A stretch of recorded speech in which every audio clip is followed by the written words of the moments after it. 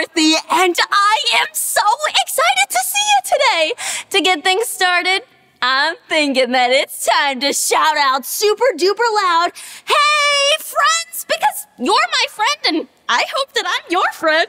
So on the count of 3, I want to hear it super duper loud. Here we go. 1, 2, 3.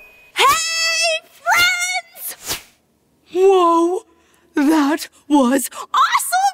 You know, I just love being here with you. Yeah, when we're together, we get to listen to an amazing Bible story and we get to dance to some rockin' music. But before we do any of that, we have fun together. That's right, it's time to play a game. So, I have 3 doors here, a yellow door, a blue door, and a red door. Can we all count them together? Let's count, here we go. 1, 2, 3. Good job.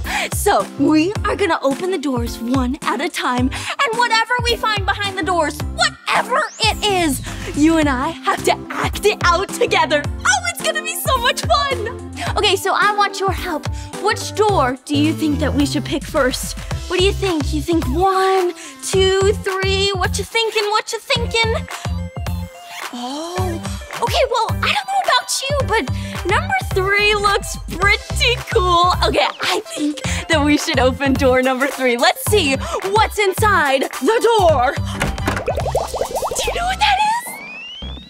Yes, it's a fish. Okay, so now we have to act out being a fish, all right? So they make really silly faces, right? It's like, yeah, kind of like that. Okay, so now we have to swim around. Here we go.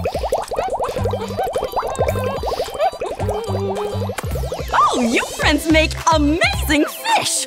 Okay, now it's time to open our next door. What do you think? Should we open door number 1? Or should we open door number 2? Yeah? Okay, well, I don't know about you, but number 1 looks pretty good. Okay, let's open door number 1. Let's see what's behind the door. Do you know what that one is? Yes, it is a frog. Okay, so frogs, they're green, they're slimy, and they jump up and down a lot. And they also sound, what do they sound like? It's like ribbit, ribbit, ribbit. Yeah, just like that. Okay, so now we have to act out being some frogs. Here we go. We gotta hop up and down. Let's do it. Ribbit, ribbit, ribbit, ribbit. That's silly. You friends did awesome. All right, it is time to open our final door. I cannot wait. Door number 2. Let's see what's behind it. Oh, this is one of my favorite animals in the whole wide world. Do you know what animal it is? That's right, it's an elephant. Okay, so elephants are super duper big and they have a really long nose. So it's time to act out being an elephant. Here we go, let's do it together. Oh yeah, and yeah, just like that. Keep being an elephant. Oh, that one was awesome. Okay, well, I had the best time checking out what was behind each of these doors. But now, the fun's not over yet because it is time for an amazing Bible story just for you. So now, it's time to take a seat and get comfy. And let me see your hands. And open, shut them, open, shut them. Give a little clap. Open, shut them, open, shut them. Put them in your lap. It looks like we're all ready. Hey friends, my name is Daniel and I am so excited to tell you what I was reading in my favorite book. Do you know what my favorite book is? Yeah, it's the Bible. The Bible is so important because it helps us know how much God loves us. And I was reading the Bible and I read about a bunch of brothers in a really, really big job that someone had to do. You see, there was a man named Samuel who loved God. God told Samuel it was time for a new king, and God would show Samuel exactly who the new king should be. So God sent Samuel to Jesse's house. Jesse had 8 sons. Can you count to 8 with me? Awesome. 1, 2, 3, 4, 5, 6, 7, 8. Awesome, good job. So Jesse had 8 sons, and God had chosen one of them to be the brand new king. And this was very exciting. So Jesse called for his oldest son to come out and meet Samuel. When Samuel saw Jesse's first son, the oldest son, he thought that this son would surely be the one that God would choose to be the new king. So let's see if God chose son number 1 to be the new king. Okay, nope. God told Samuel that son number 1 was not the new king. Samuel was surprised, but he kept on looking. So Jesse brought out his second son. He might have been big and strong too, and I bet he looked like he could be a really good king. So let's see if God chose son number 2 to be the new king. Nope, it's not him either. God told Samuel that this was not the new king. So Samuel moved on to the third son. Do you think that he'll be the new king? No, it's not him either. But okay, so what about son number 4? Maybe he was really smart. Maybe he would be a good king. But God did not choose him either. So Samuel went to the next son. Could son number 5 be the new king? No, he wasn't the right one. Let's check out son number 6. Maybe he'll be the new king. No, it's not him.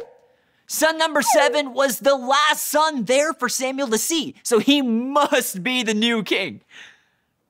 No, God told Samuel that son number 7 was not the new king. Wait just a second, how many sons did Jesse have? I read that Jesse had 8 sons, right? How many sons do we have here? Can you count them with me? Awesome. 1, 2, 3, 4, 5, 6, 7. Wait, that means there has to be one more son. Samuel asked Jesse if he had any other sons. Jesse said that he did have one more son named David, but he was out in the field taking care of the sheep. Samuel wanted to meet this son, so they brought David to Samuel. You see, David was much smaller and younger than his brothers. He sure didn't look like he could be the next king, but God wasn't looking for someone that might have been strong and tall and maybe even super smart. No, you see, God was looking for someone that was kind and loving and that loved God. Yeah, that's right. God knew that David was kind and loving and that David loved God so much. God told Samuel that he was the one. David would be the new king. So can we cheer for David, the new king? Yay, David! Woohoo! Yay, David! Way to go! Woohoo! Awesome! You see, God loves us no matter what. It doesn't matter what we look like or what we can do or can't do. It doesn't matter if you're short or if you're tall or good at soccer or have huge muscles or little muscles. God loves you no matter what. And God loves me no matter what. So let's pray and thank God together. If you're ready to pray, give me a big clap. Awesome. Dear God, thank you for loving us no matter what. We love you so much, God. Amen. Wow, that was so awesome, and I had so much fun with you today, and I'm gonna remember all week long that God loves me no matter what, and you can too. So, I'll see you later. Bye, friends. Wow, that was an incredible Bible story. I loved listening to it with you. And now it is time to sing and dance to a super duper fun song. And I can't wait. So get up on your feet and let's dance. Bye, friends.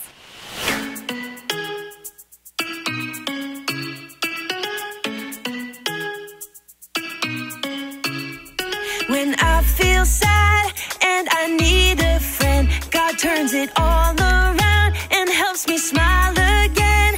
When I get so mad or do something wrong, He loves me still, so I sing this